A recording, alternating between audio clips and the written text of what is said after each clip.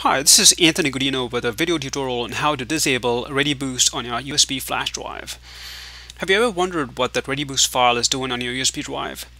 You know, that file that is hogging up around 1 GB of available storage space? Let me show you what I'm talking about. What you see on your screen right now are the files that I've backed up on my USB flash drive using Windows 7.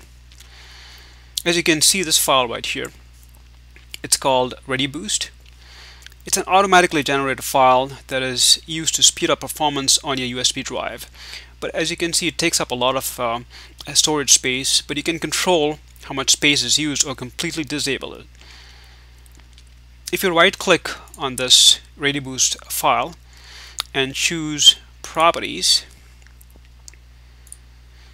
you can see it's using up about 1 GB of your storage space.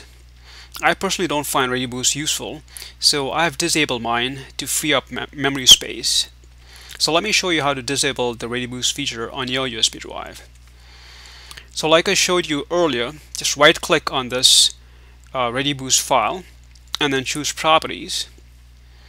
Next, make sure to choose this tab called ReadyBoost, and once you do that, you will see these three options here.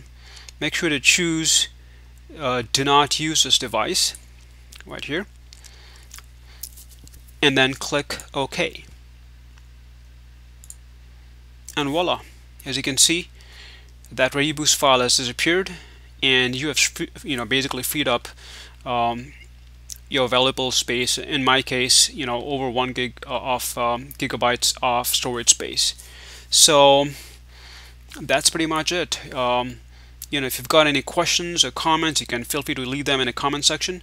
And if you found this video useful, rate it and subscribe to the channel. Thank you.